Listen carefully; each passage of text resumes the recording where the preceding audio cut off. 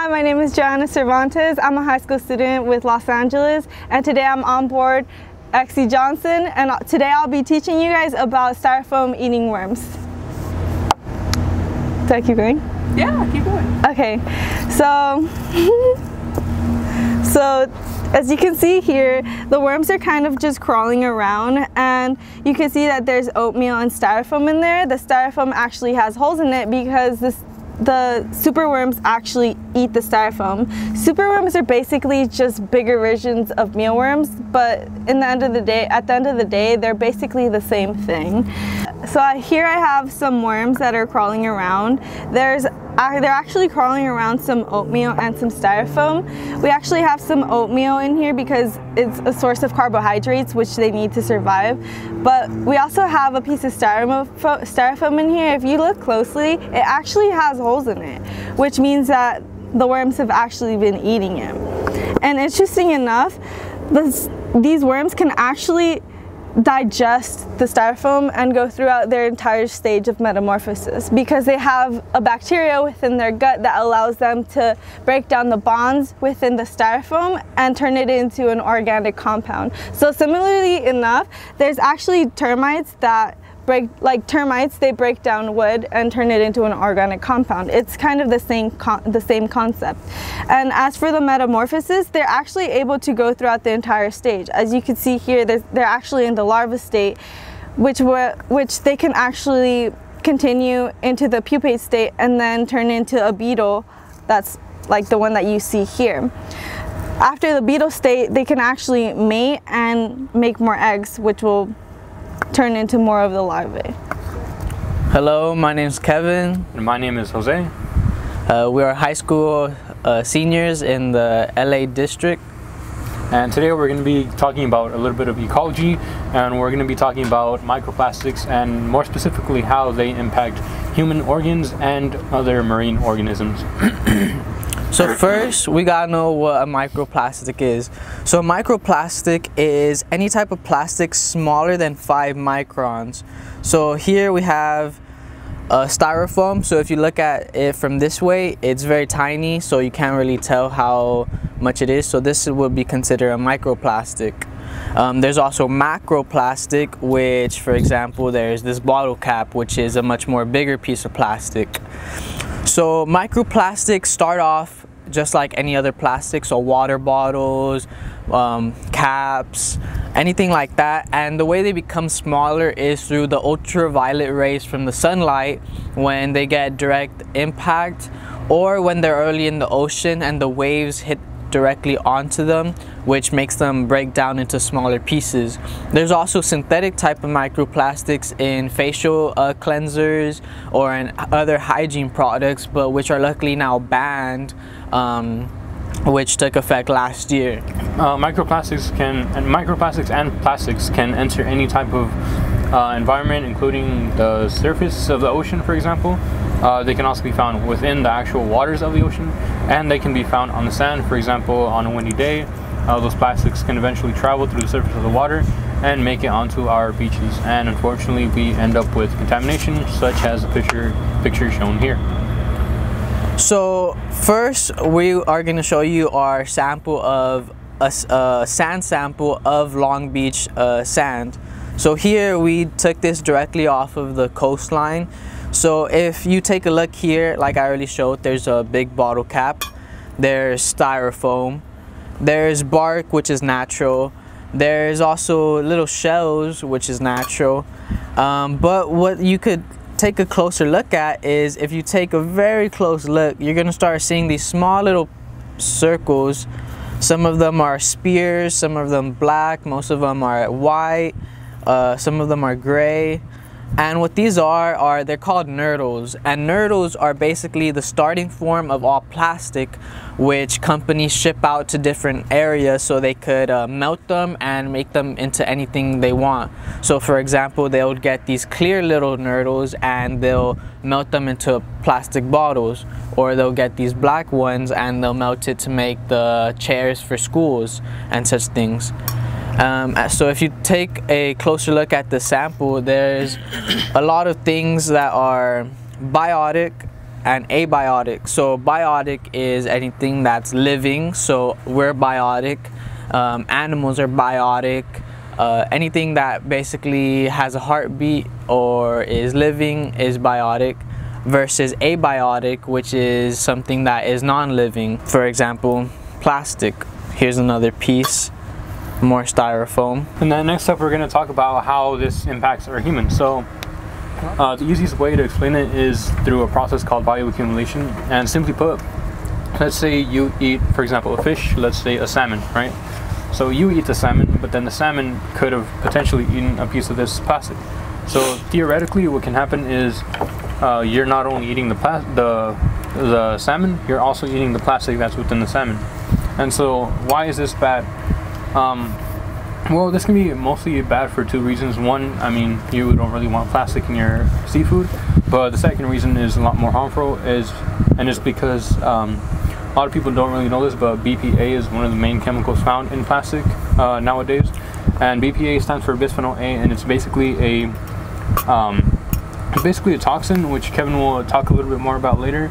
But essentially, it's a chemical that makes plastic a lot more hard and a lot more able to use. So, for example, this pistachio ice cream container could have potentially had BPA inside of it, and so that's why after it becomes microplastics such as a nurdle, after it gets ingested and it enters into your body, that's when a lot of the times it can cause a lot of harmful effects, such as hormone disruptors. So for example, estrogen and testosterone. And however, BPA has mostly been found to affect the estrogen, and what that means is that plastic and the BPA actually mimics as estrogen, and it can kind of cause a lot of different hormone disruptions within your body. So like Jose said, there's a lot of things that are harmful about plastic. Another thing is the accumulation of toxins. So in this lesson, we're talking about chemical toxins, and one of them is BPA, which Jose just explained. But there are other toxins such as DDE and NP, which are also found in the ocean. Oil spills, dumping of illegal things off boats, many things like that causes toxins to enter the ocean, and plastic is basically a magnet for all these toxins. So the toxins basically accumulate on plastic, and if fish start eating these plastics and then we start eating the fish, those same toxins are going to enter us. Another example is this sample of a gyre. So a gyre is basically the currents of the ocean, and there's 5 of them in the entire world, and the Alaskan currents come down to the Pacific and then they go back up to the Atlantic. So it's basically like a whole system of currents in the ocean, and here is a sample of one of those gyres. So if Jose opens it up, and we can take a look of what's inside. Well, as you guys can see here, we have a lot of different plastics. Here we actually have a liquid beverage container, and then here we have a couple of corn nuts, a couple of snacks. But here we also have this piece of styrofoam, which you guys can see right there. Now, the reason why styrofoam is actually one of the most harmful is because let's take this small piece right here, for example. If we were to break this into smaller pieces, to a fish or an albatross, for example, this can look like a fish egg, and a lot of the times fish eat these, and a lot of other different marine organisms eat these and think that they're fish eggs. And so what can happen is they end up eating them. They eat a lot more of them because, you know, they think that they're food. They think that they just ran into a big feast. But however, they are actually eating styrofoam, and the main reason why this is harmful for them is because they don't know that they're eating styrofoam, so they don't know that they're not really eating food that they're not supposed to. But the thing is, once the styrofoam and the plastic gets into the system, they start feeling a lot more full than they normally would if they would have eaten regular food. And not only will that cause them to not eat a lot more actual foods, but they'll also cause their body to kind of start breaking it down a little bit more, and eventually they can potentially die either from the toxic chemicals within the plastics, or they can die from pretty much not getting enough nutrients that they actually need to survive. And now you may ask, like, where is the evidence? And this is the evidence. This is a bolus, and a bolus stands for a material content of a stomach. So in this case, we have a seabird bolus, specifically an albatross bird. And albatross bird is It's pretty much a gigantic bird. Here's a picture of it. It has a 6-foot wingspan, and it's actually what's referred to as a surface feeder. But essentially what we have here is an albatross bolus, as you guys can see here. And essentially what this is, as Kevin mentioned, some contents of an albatross bird. However, you guys may be thinking, how did you guys get that? Or why is there a lot of this green stuff around there? This green stuff is actually a lot of potentially fishing line. This green one here is fishing line. A lot of people don't actually know this, but fishing line is a lot more common nowadays to be made out of plastic. And the reason why is because plastic is cheap, it's affordable, and let's say a lot of fishermen go out and they get snared or snapped a lot of the times. Plastic is really cheap, so it's really affordable to kind of reuse.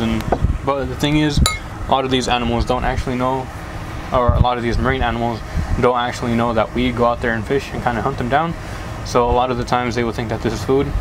And as I was mentioning before, albatross are surface feeders. So Kevin, do you mind telling us what a surface feeder is? So surface feeder basically is they feed on the surface of the ocean. So albatross bird will glide in the air and look down at the ocean surface, and whatever it thinks it's food, it's gonna dive down and get it and then take it in.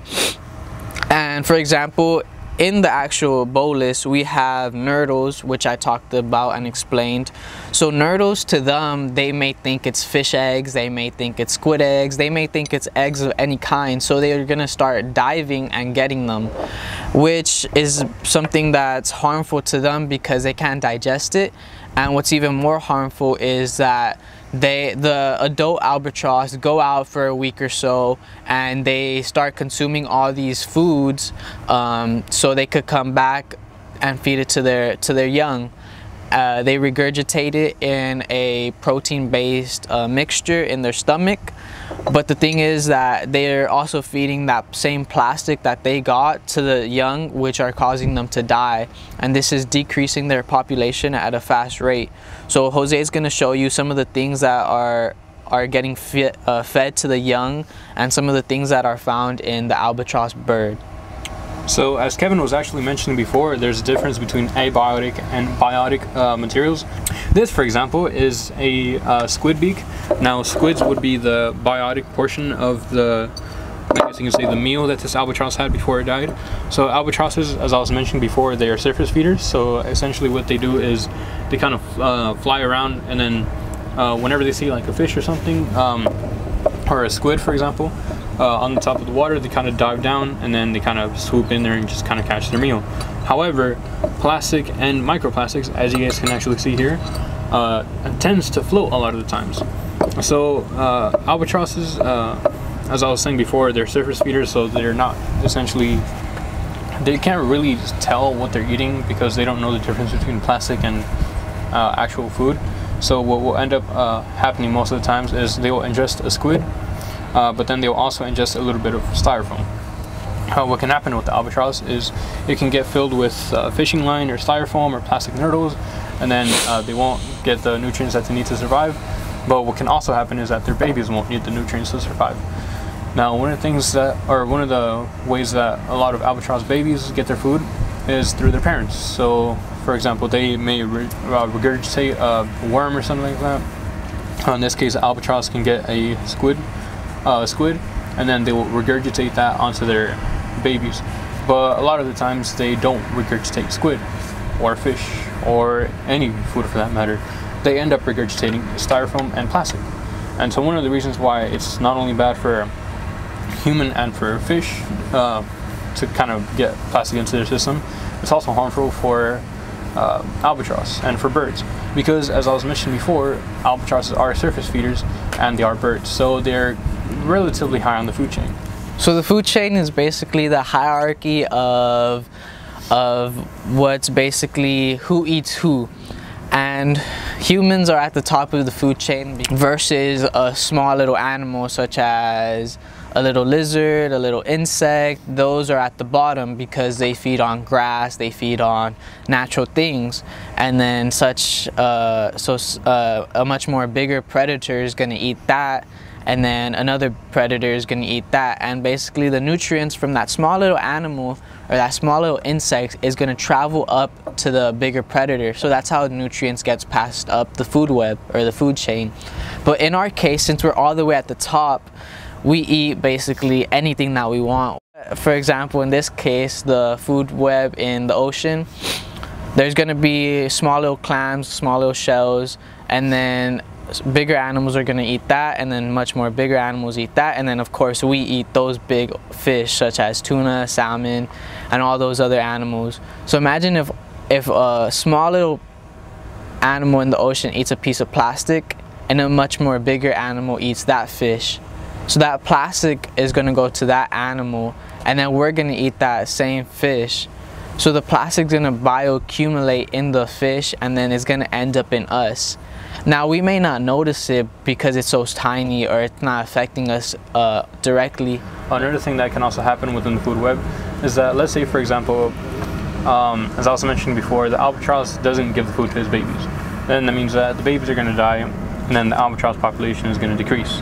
So what that means is that there are no more albatross to eat the squids, which means that the squids are eventually going to increase in population.